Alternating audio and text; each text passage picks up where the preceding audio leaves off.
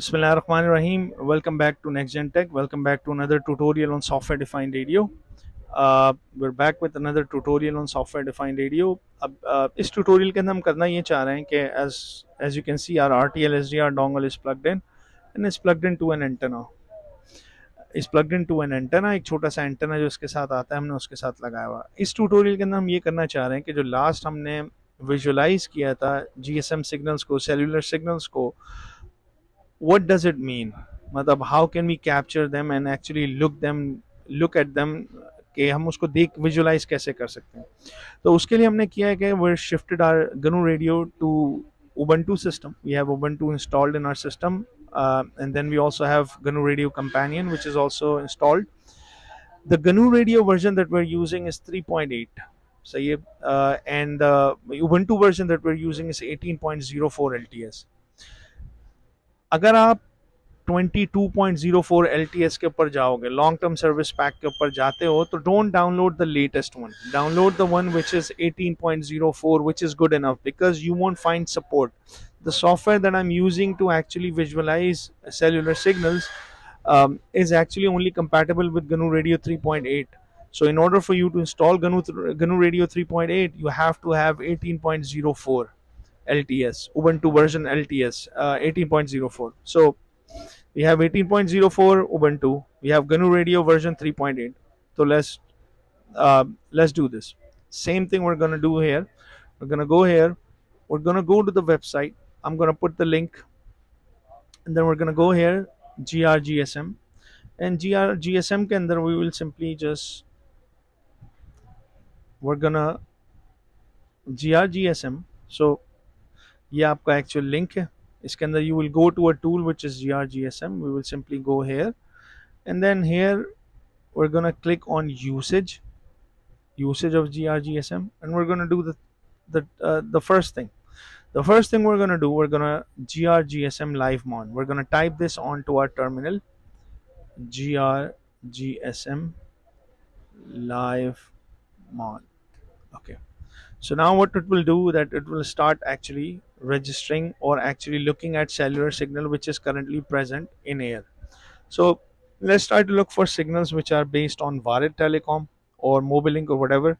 The frequency was 435. So we're gonna, if you remember it from the chart, the frequency for Wired is about 435. And then let's just change this unless and until we see some activity here. So we're gonna change this, and we can see as soon as I made start changing here, I can see that this data start coming in. And this is actually the data in a form of a hex. These signals that you see like this, जो आपको signal नजर आ रहे हैं, इनका hex form के अंदर data इस तरह नजर आ रहा है. हेक्साडेसिमल फॉर्म के अंदर ये डेटा Gr-GSM लाइव मॉनिटर आ रहा है. अब इसको नेक्स्ट स्टेप करना क्या है कि we will simply go to our website, and you need another tool to analyze this. आपको सबसे पहले करना क्या है कि sudo apt get install Wireshark की कमांड चलानी पड़ेगी, और उसके बाद sudo Wireshark ये कमांड लिखनी है. मेरे पास ऑलरेडी इंस्टॉल्ड है, सो मैं just simply I will copy this command. What this command is doing is this कि it is opening Wireshark which is only downloaded and providing to filters. दो filter लगा रहा है वो, सही है. पहला फिल्टर लगा रहा है GSM टैप के नाम से. जो GSM के सिग्नल्स का जो फिल्टर है वो है GSM टैप के नाम से. तो आप एक राइट क्लिक करें, नेक्स्ट टर्मिनल खोलें. जब तक हमारे पास ये दूसरा टर्मिनल यहाँ पे एक्टिव है, तीसरा टर्मिनल हमारे पास ये आ गया, और हमारे पास एक ये आ रहा है. तो we have about 3 things happening simultaneously. आपके पास एक ये है कि जो इसकी हेक्साडेसिमल में रिप्रेजेंटेशन दे रहा है ये, और एक हमारे पास और टर्मिनल है जिसके ऊपर हम Wireshark खोलेंगे. अब हमने वो ऑलरेडी कमांड वहाँ से कॉपी कर ली. Just simply write click and paste. जैसे ही आप पेस्ट करोगे, पासवर्ड मांगे, हमने पासवर्ड डाला अपना, और वो Wireshark को खोल देगा और उसके ऊपर ऑटोमेटिकली तौर पे वो फिल्टर लगा देगा जो कि हमने दिया हुआ है, जो कि क्या है, GSM टैप का फिल्टर है. जैसे आपने GSM टैप का फिल्टर लगाया, अब आपके कंप्यूटर के ऊपर लूप बैक एड्रेस के ऊपर जो भी ये पैकेट आ रहे हैं जो कि वायर्ड बेस्ड पैकेट हैं, यहाँ पे जो आपको पैकेट नज़र आ रहे हैं, और आपको जो ये सिग्नल की विजुअलाइजेशन है, ये वाली और ये, सो बेसिकली हो क्या रहा है, ये जो सिग्नल है ये हेक्साडेसिमल फॉर्म के अंदर कन्वर्ट हो रहा है और ये सिग्नल विजुअलाइज होके यहाँ पे नज़र आ रहा है। अब आप इसके अंदर देखेंगे जो कोई भी एक्टिविटी हो रही है वो आप सिंपली यहाँ से क्लिक करेंगे और उसके बाद आप इसको खोलते चले जाएं और देखते चले जाएं, आपको कौन कौन सी यूनी अपना जीएसएम के बारे में इंफॉर्मेशन मिलती चली जाएगी। जीएसएम टैब का हेडर क्या है, ARFCN नंबर क्या है, चैनल की एलोकेशन क्या है, what antenna we are using, channel type क्या है, चैनल का फ्रेम नंबर क्या है, ऑल दैट इंफॉर्मेशन जो आप यहाँ पे इस फॉर्म में नज़र आ रही थी आपको,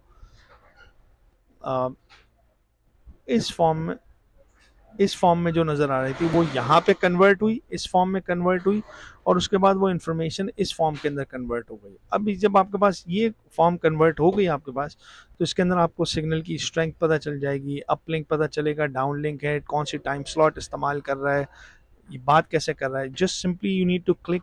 तो अब हम ये काम करते हैं कि इसको पॉज कर दें। अब जब इसको पॉज किया हमने, यहाँ पे तो सिग्नल आ रहे हैं लेकिन ये और कैप्चर नहीं कर रहा आपके जो जो सेलुलर सिग्नल्स हैं। अब इसके अंदर से आपकी पेजिंग रिक्वेस्ट हो गई, सिस्टम इंफॉर्मेशन हो गई, जो भी आप यहाँ से खोलेंगे उसको फर्दर यहाँ पे एक्सप्लोर करके देख सकते हैं कि भाई इसके अंदर क्या इन्फॉर्मेशन है, सिग्नल की स्ट्रेंथ क्या है, ARFCN नंबर क्या है, चैनल नंबर क्या है, चैनल टाइप कौन सी है, कौन सी सब स्लॉट एलोकेट हुई हुई है, सिग्नल लेवल क्या है। So I'm going to leave this off here. I don't want to make it too lengthy or boring. So I hope you like our video. Stay tuned for next video. We're going to use the same tools which is available to us, जो कि Gr-GSM है और आपके पास अल्लाह आपका भला करे Gr-GSM है, Wireshark है। हम एक और टूल इम्प्लीमेंट करेंगे और उसका कोड दिखाएंगे आपको कि जो कि आपको बताएगा कि how do you actually see the actual service provider, कौन कौन से सर्विस प्रोवाइडर की रिप्रेजेंटेशन है। ये जो सिग्नल आपको नज़र आ रहा है, ये आखिर जो सिग्नल है ये कौन से सर्विस प्रोवाइडर का है, वो एक्चुअली बाकायदा लिखा हुआ आएगा। और इस तरह you can locate the position of a cell phone as well. So how to locate a position of a cell phone is coming up next in our upcoming video. So I hope you like our video. Don't forget to subscribe to our channel, which is Next Gen Tech. I hope you like our video. Thank you.